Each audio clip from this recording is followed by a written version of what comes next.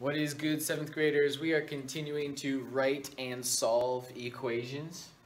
So on this link, they give us the equation. We have to substitute in the number they give us for the letter and then solve to find the answer. Okay? So we have t equals 11p. The variable p represents the number of products. The variable t represents the number of time required to complete the transaction. How long does it take to complete a transaction with one product? So what we're going to do, in place of p, we're going to put the number for p, which in this case is 1, because it's one product. So we're going to substitute 1 in place of p, and then we're going to simplify. A number right next to each other with parentheses means multiply. 11 times 1 is just 11.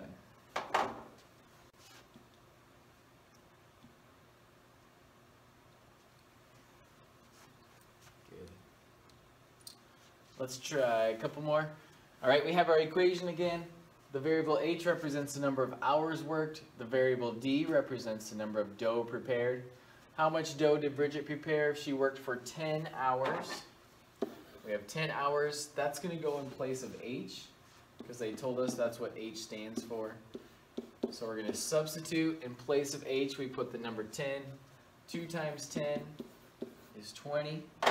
So we plug in our answer of 20.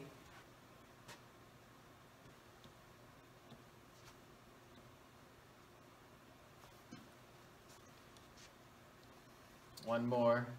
They give us our equation again. It says S represents the number of sugar and P represents the total number of pies. With 1 additional cup of sugar, how many pies can Russell bake? So in place of S, we will put 1. 1 plus 19 equals 20. So our answer is 20.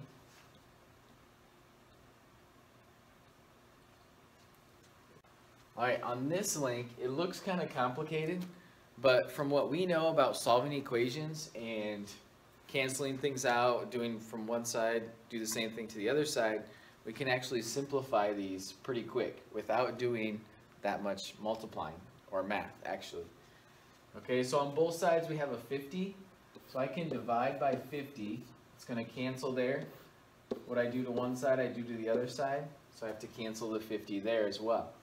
I also can divide by 73. That's going to cancel. Divide by 73. That's going to cancel. The only thing I'm left with then is t equals 100. I didn't have to multiply anything. I just canceled. Got my answer.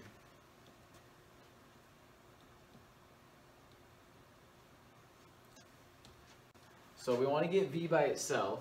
We're multiplying by 47 on the outside. So the first thing I could do is divide by 47, and those 47s cancel. Opposite of multiplying is dividing. Divide by 47.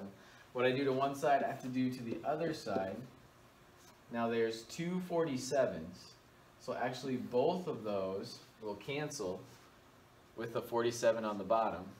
So now we have 98 minus 81 equals 98 minus v. Alright, from this step, we have a 98 on each side. So we do the opposite of what we see. I can subtract 98. Those are going to go away. Do the same thing on the other side, and those go away, leaving me with negative 81 equals negative v. Now we don't want a negative v, we want a positive v. So that's really saying negative 1 times v. So to undo that multiplication, we divide by negative 1, divide by negative 1, making v equal a positive 81. Right there. Let's plug that in. And it's correct. Okay, one more. This is a pretty simple one. 1 times r is just r. So r is going to equal 22.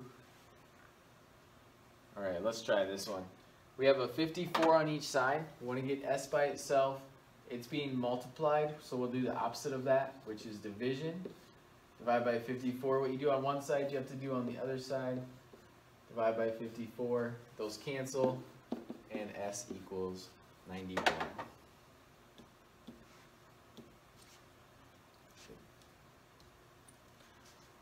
The last three links on this standard are review from the previous standard. So if you need to see more examples of those, go back to the video from the last standard and make sure you check those out.